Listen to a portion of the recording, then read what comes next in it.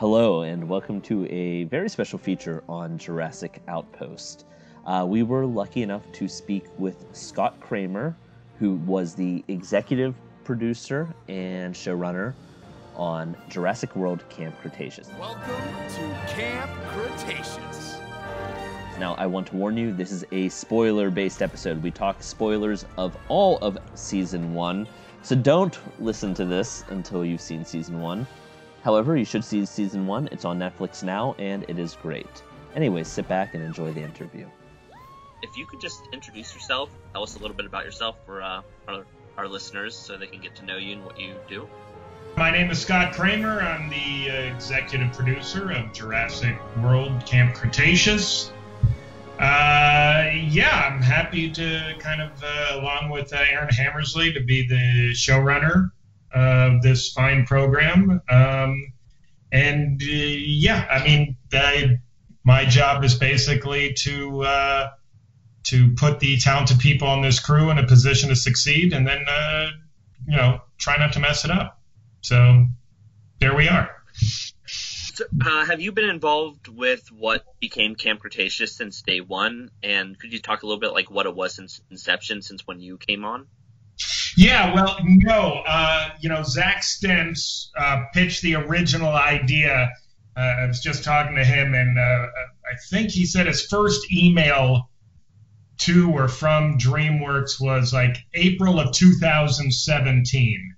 And so they started developing right around that time. I came onto the show about a year later, and they had an early pilot script and some concept art, and some of that early art that got put out there into the press was that early concept art. So I came in around June 2018. Caught me completely off guard, but incredibly excited to be part of this whole universe. And so then it was just kind of full speed ahead, getting the pilot into shape, talking about these characters, and start building this world. So I have a general. I know there's been a lot of questions about, is this show canon? And I know that you've said over and over again, yes, it's canon. I promise you it's canon. So I guess now my question really would be, what does that mean for this show to be canon? What does that mean for you as a writer, an executive producer, and a creator on the show? How do you navigate the Jurassic World canon? Were there times that you had to rearrange something to fit within the canon, or did you have to work with outside parties to make sure that things fit in? I guess just like, what is that process like?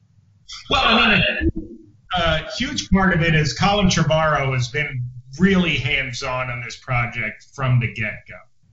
So he has sat in our writer's room on numerous occasions.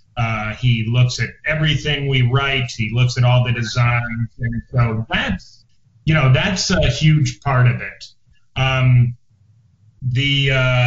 As far as like just for the story that we've told here in these 8 episodes, a lot of that was just us watching and rewatching the movies over and over again, just as far as the canon of the movie Jurassic World, just where it makes sense for our characters to be, where is there gaps in the movie where we could insinuate them? Where can we see the aviary scene from a different point of view?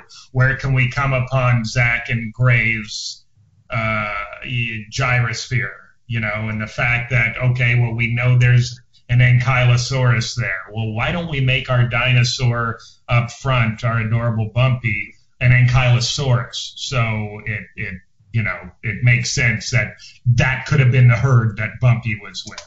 So, I don't know if that's more continuity than canon. There's a lot of responsibility just doing a show with Jurassic in the title, and making it full canon ups that responsibility. But, I've also said a bunch of times, this crew was a bunch of fans before we ever got this job. So, we've worked really hard. I know, like anything else, I'm sure we're going to have some missteps here and there that people will bring up, but it ain't for lack of effort. We're really trying very hard to make this feel part of the world, whether it's name checking Dr. Grant, Dr. Sadler, whatever we can do. You know, we like the Easter eggs where we can put them. We just don't want to, we tried not to shoehorn them in where they didn't fit. Yeah, I thought it was really, really natural.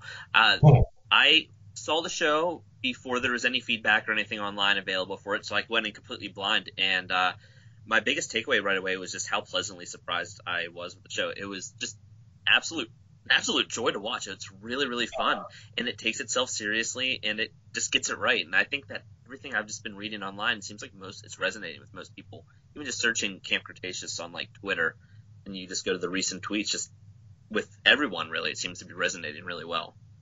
Yeah, that's incredibly gratifying, especially, just seeing there was a lot of comments early on. It's like, oh, it's going to be the kiddie version. Oh, nobody's going to die. And I'm just going, well, just wait.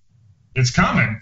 But you don't know, like I said, I stand behind this show. I'm very proud of it to see the reaction and to see the positivity coming out of the internet, which, isn't always the case. It's been incredibly humbling and incredibly wonderful, and the crew, everyone. It's been amazing. Yeah, no, I think it's been so much fun for the fan community. I think, normally when there's, especially in fan-driven communities, there's always so much divisiveness when something comes out, and everyone seems to be enjoying the show and pleasantly surprised by it, and they can't wait to see what happens next. And that is always a great experience. And that's kind of the crazy part, is even the super fans that are continuity driven, everyone's like, hey, this show gets it right. That's really cool. That's really neat. Yeah. And there's a lot of really cool elements that are new and introduced into the show. So I guess that's another thing when we were talking about canon, then how much free reign did you have to work with things like bioluminescent parasaurs, which is one of my favorite concepts. I really like that thing. And that scene was just, really, really neat scene. Or Bumpy, a baby ankylosaurus, you had to define a new design because there hasn't been a baby ankylosaurus before. So, like, what does that kind of look like when creating something? Well, the Parasaurolophus scene in the cave, which I just love. I love so much about that. Just the water effects that we're able to get and the score that Leo put down. Like, there's a lot of that thing I love. And a lot of that actually came from more of that concept art. That early concept art that we saw, and it's like, okay, well, let's do that. And it actually worked out well because you do have production limitations. So there's a water park on Jurassic World. We were trying to figure out some water thing that ends up with the Mosasaurus, and production-wise that wasn't going to work. And then we went, well, what about this cool bioluminescent algae and the parasaurs? And so it's like, okay, well, that was really effective. As far as everything, like I said, Colin, Frank Marshall looks at everything. We hear from Frank. Steven has given we've run Steven through a couple times, and they didn't want us to do like a whitewashed kiddie version. They want us to stay with the canon, but there's been an amazing amount of trust from them to still, with all that, tell the story we want to tell. And that's what we've tried to do. With Bumpy, it's, I'm very excited for the baby Yoda-like love of Bumpy. It's been incredibly gratifying, so it's just, they trusted us to tell the story.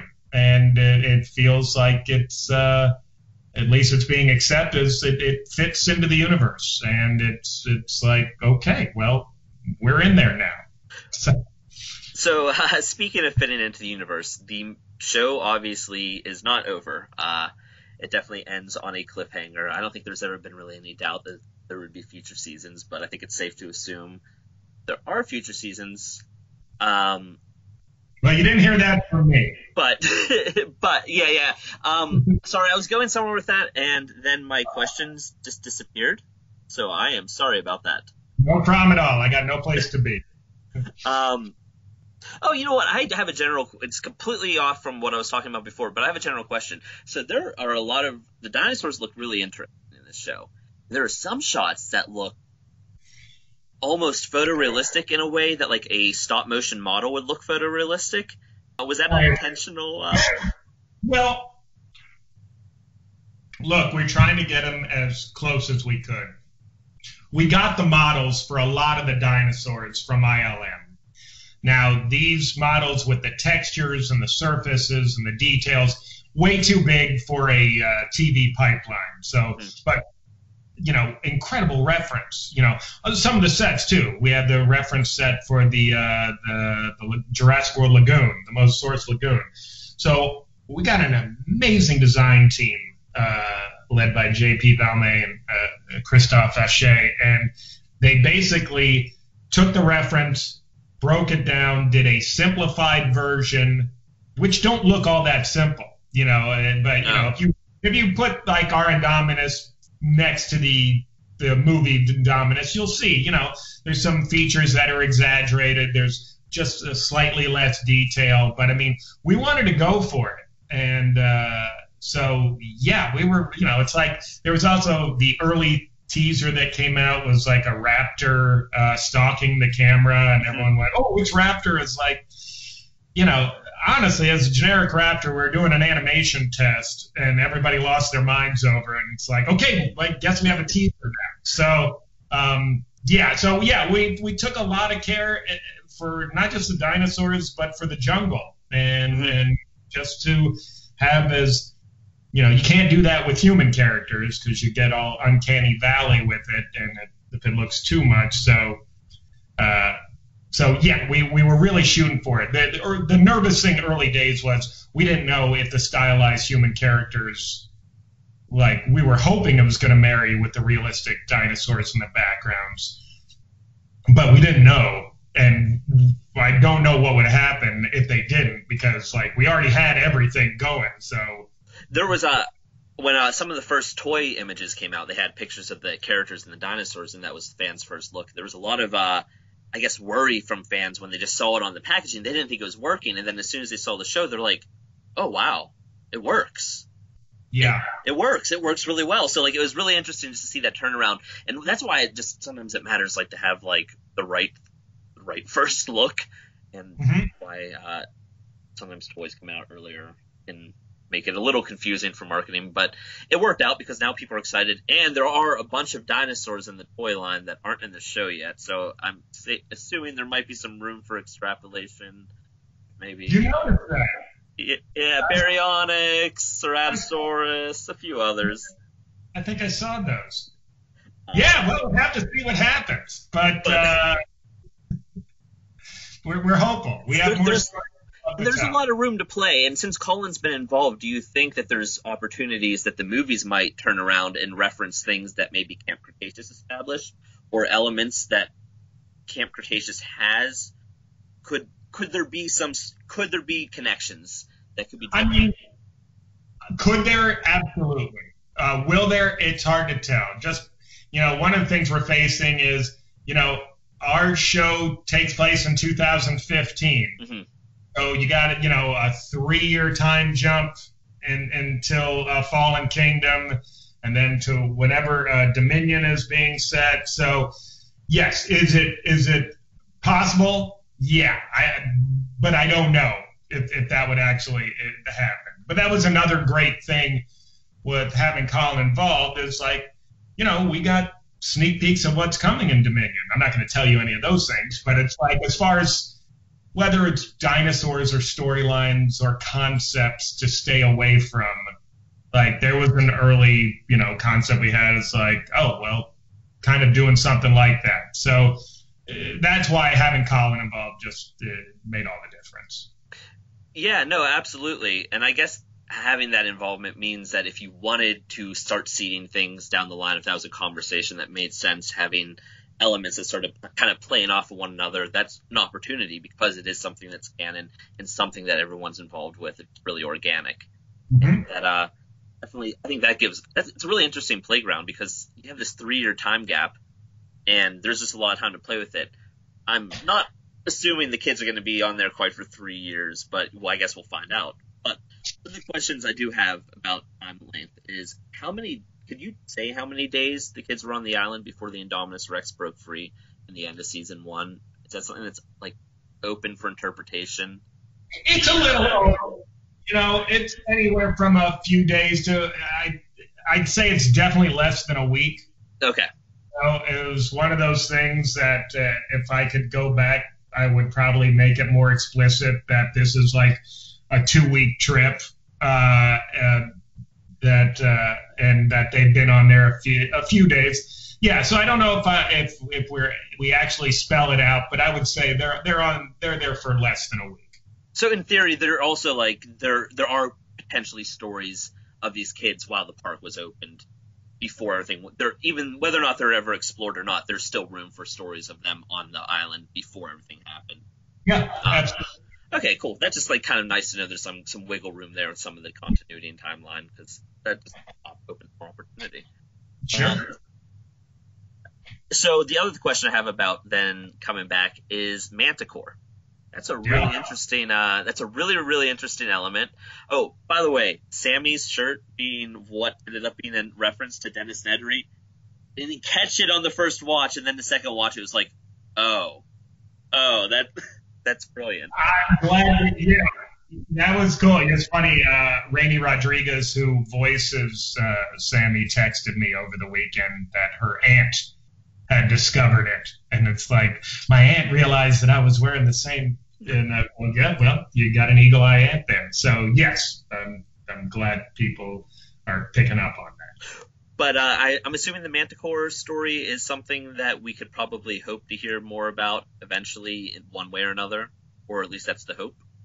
That's the hope. Yes. If we get to continue on this journey and tell stories with these characters, which we would love to do, then I would. Well, it seems like you'd want to hear more about Mantah Corp, and maybe we will. Yeah, I mean, I'm super excited because obviously Rabble Corporations are a big part of especially Michael Crichton's Jurassic Park and the Lost World, and now that it's officially announced Dominion has Biosyn coming in, and then that this show has something called Mantah Corp, and it's like there's suddenly this kind of really big interconnected world that suddenly seems a little sinister and a little bit larger, and you suddenly realize you don't know everything that's happening in it, and there's a lot of room to play. There might be surprises, I guess, is sort of the promise. Well, that's the hope. But it was definitely we came into this to try to build on what's there while still forging our own path. And another reference we really, really liked was seeing Isla Sorna show up at the beginning of the VR game. Cool. That's Sorna is something that fans have a really deep affection for and have been just kind of chomping at the bit to just continue stories on. So every little Easter egg and reference for it just purposely. Perfectly liked. I wasn't aware of the deep love, but I thought we thought that would be a cool little nugget there. So is there anything that you can then maybe tell us about your experience on Camp Cretaceous, maybe a story that you think that fans would appreciate but maybe isn't a commonly asked question, or just gosh, I feel like I've been asked about every question under the sun. No, I mean, what was cool was right before we went on quarantine and work from home, Steven Spielberg came to DreamWorks and basically did this. It was really cool, this hour-and-a-half just question and answer to everybody. And then after that, at the end of that, then a few of us had to run back around to the screening room, and then I basically had to take them through everything for about 40 minutes. And a huge thank you again to Scott Kreamer for taking time out of his busy schedule to do this interview for us. It was a blast, and we really enjoyed it, and we hope you did as well. And if you did, please give it a like. Also, if you haven't already, please subscribe to our channel. That is, if you liked the video. And if you didn't like the video, I would say subscribe anyways and give our other videos a chance. Sorry for the abrupt ending to that video. We had some connection issues. It is the risk of doing interviews from afar, so our more natural ending kind of got lost in some garbled mess of audio. Now, in case you missed it, check out a description for a link of our video review, and also for our Easter egg video. And upcoming, although it's not out yet, we have a video about Mantah Corp that I know that our fans will surely like to devour. We have now opened the Jurassic Outpost store, selling Jurassic-themed shirts, mugs, masks, and more. Check it out for some cool merchandise, and check out the description for links to Zavi. If you use Outpost20 at checkout on both Primal and Festival clothing collections, you get a 20% discount off of your order. And you can use Outpost10 site-wide for 10% off your order. Hey, as always, head to JurassicOutpost.com for more news and information,